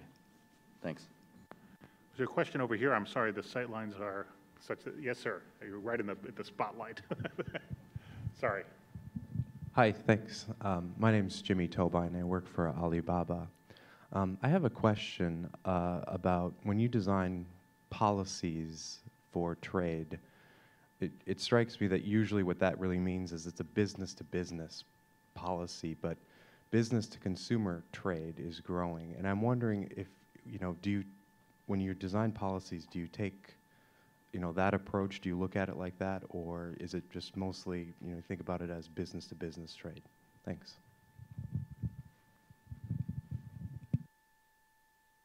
Look, I think just as a general response, let me start by saying the world's changing really fast. And who's in international commerce and the scale of firms in international commerce is subject to very rapid change, and that's being recognized by policymakers. For instance, 30 years ago, you needed a certain scale to be able to find consumers of your product or service. You needed to be able to establish operations and make contractual relationships with, say, freight forwarders or customs brokers or whatever it may be. You also needed to be able to back up and have the financing to carry off the agreement. You look at today's world, and your business is a good example of this, where an individual can go on a site like Alibaba or eBay and find a product or service that they just had no way of knowing where it was or how to get to it 10 or 20 years ago. I'm actually an eBay and Alibaba user because I've got a geriatric car in my garage that's very difficult to get parts for otherwise. So this kind of thing can be found when it couldn't be found before. Second, logistics firms are operating as small-scale freight forwarders and customs brokers. UPS, Federal Express, FedEx Express, other companies essentially provide a service that you used to have to create on your own as a firm or an industry. Third, relatively simple financing, electronic financing, is vital important to the transaction and can now be done across borders. This changes the scale of operators in the international trading system. eBay's reported on this. The USITC has reported on this. So it's a very important dimension, and it really affects the way governments do consulting. But let me start with that and see if the panelists have anything to add. Let me just add something very quickly. The answer is yes. Basically to your question, because we had an internet economy actually session in Beijing just prior to SOM 3 itself in August. And Alibaba was there, and they gave a good presentation, Uber, others. And the idea is to look at the impact of internet in terms of business to consumer, how that, what Scott says, how that improves it, but also to look at the policy implications behind how do you facilitate that to allow SMEs and others to grow and to continue to facilitate trade between business and consumers.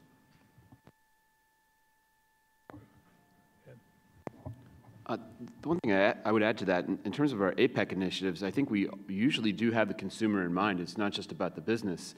I mean, supply chain, for example, yes, many transactions happen between companies, but at the end of the day, we're trying to help businesses actually reduce their time to market to get product to consumers more quickly, more efficiently, and more cheaply. So consumers and businesses, everybody benefits from the work we do on supply chain. And I think many of the other initiatives we have in APEC similarly they're very expansive in that regard.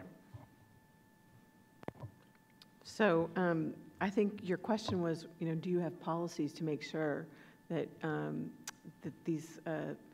there's a program of consultation? So that, I can speak for the experience in the United States where it's actually part of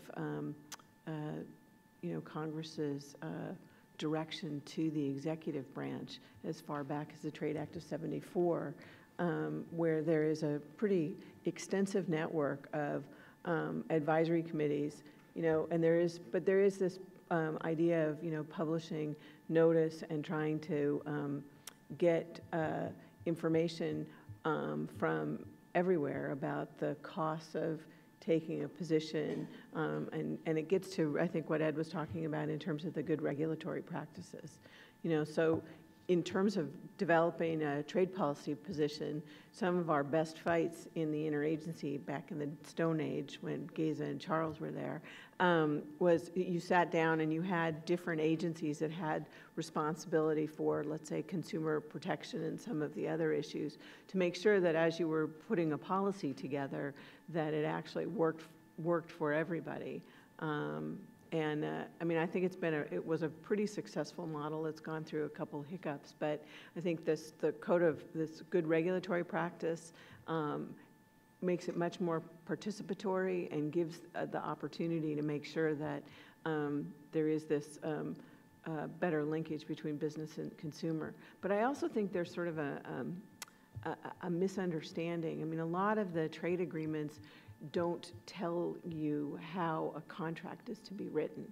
So, for example, in our business, there are a lot of things in terms of protections with respect to privacy and security that don't really need to be written in a trade agreement, but there are sort of contractual conditions that address some of the customer needs. And, you set sort of a broad frame, and then you let the business move ahead.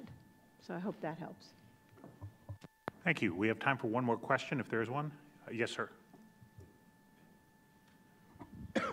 Thank you. My name is Steve Hirsch. I'm a journalist who writes about Asia periodically. I want to ask a question that I think is only tangentially related to APEC, but I think is important to Asian architecture, the economic aspects of it. And it's not a 30,000-foot question. One thing that I never hear discussed in Washington, discussions of the economic shape in Asia right now, is the impact perspective of ASEAN political and economic integration.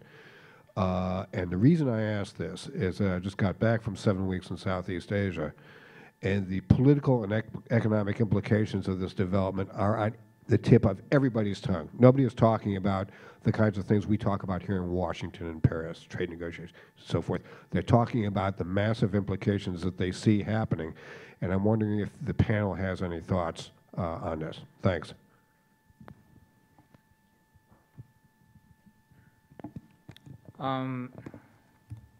Thank you for your question. As I mentioned in my first remarks, AEC, ASEAN Economic Community, economic integration of ASEAN is really influential and very relevant to U.S. business economies, and so is for all Japanese business communities. And as you know, the Japanese companies has made tons of investment, foreign direct investment in ASEAN countries for many, many years in the past. But these industries are largely manufacturing industries, whereas U.S. business are investing in ASEAN in other areas, such as service industries like IT, financial industries, and distribution. I think both industries, manufacturing and non-manufacturing, are very important and influenced by the initiative of economic integrations. And AEC, economic integration, has been progressed well for reduction of tariff, as I mentioned earlier. But when it comes to non-tariff barriers, there is a long way to go.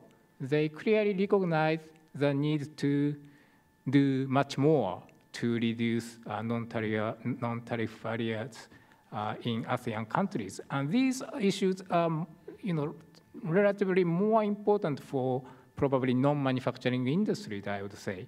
So I think the U.S., I think U.S. economy should and could pay more attention to the development of AEC because, as I said, next year is a key period, key year because ASEAN will be considering the beyond 2015 vision to move further to move forward on AEC.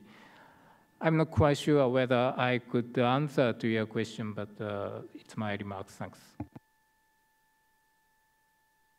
That's a great first approximation, but I thank you for taking the answer or having that answer.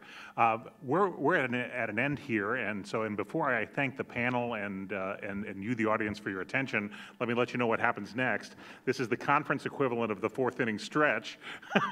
You now get to basically stretch your legs for about 5 minutes while we reset the stage up here and the next panel comes on. But before we do that, please join me in thanking our panelists for this morning's contribution.